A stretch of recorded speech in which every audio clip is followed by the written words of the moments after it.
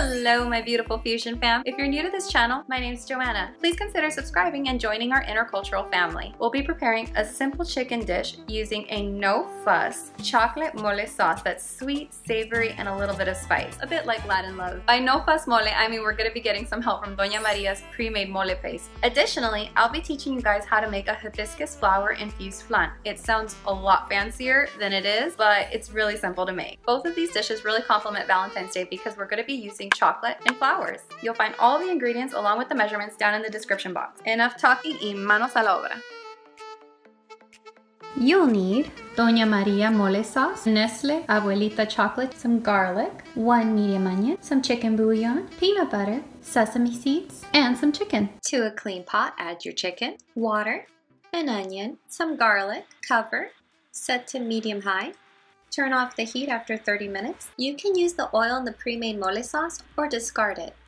Add 4 cups of chicken stock, chicken bouillon, some chocolate, pre-made mole paste, set to a low flame. Give it a gentle whisk until well dissolved. Some peanut butter. In lieu of using ground nuts, we're going to use peanut butter instead. Give it a good whisk. Once your sauce is complete, add your chicken and be sure to coat it generously. Cover and simmer on low heat for 20 minutes. Use any excess stock to make some tasty rice. Now you're ready to serve. Just sprinkle some sesame seeds and you're done.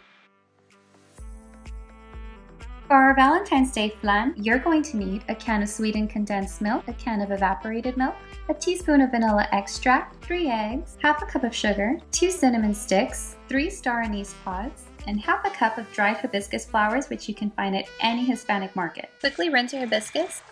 To a saucepan, add your evaporated milk, sweetened condensed milk, some vanilla extract, throw in some star anise, a few cinnamon sticks, your hibiscus flowers, set to medium flame. Keep stirring until the mixture becomes lukewarm. This is important because you don't want your milk to curdle. Set aside in a bowl, cover, set aside in the fridge for at least 3 hours or best overnight. To a mixing bowl, add 3 whole eggs. Whisk your eggs. Now take your hibiscus infused milk mixture and pass it through a sieve to combine with your eggs. To help our flan have a silky texture, pass it through a sieve a second time. On medium-high heat, sprinkle some sugar in a stainless steel pan. Don't stir your sugar, just wait until it becomes a pretty amber color. Once this happens, begin swirling your pan to evenly melt the rest of the sugar. Remove from the heat, evenly distribute the caramel throughout the flan molds that you'll be using. Fill your saucepan with water, boil, and rinse. Preheat your oven to 275. Place a kitchen towel inside a casserole dish. Place your flan molds inside the larger baking dish. Evenly distribute the custard mixture. Remove any air bubbles from on top of the custard.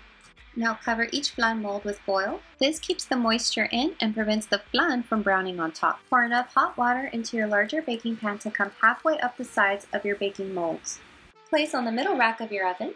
Bake for 50 minutes. After baking, remove the foil. The center should have a slight jiggle. The sides of your flan should be smooth. Once completely cooled, remove from the water bath, cover, and chill in the fridge for at least 3 hours or overnight. For this topping, you'll need water, sugar, dried hibiscus flowers, and some strawberries. Cut your strawberries into quarters. I like to remove the core. To a saucepan, add strawberries, sugar, hibiscus, water. Heat this on low heat just until the sugar dissolves. Once cool, transfer to a pretty serving dish, and you're done. Run a knife around the edges, put a plate on top, and flip over. Place the topping on top, and you're done.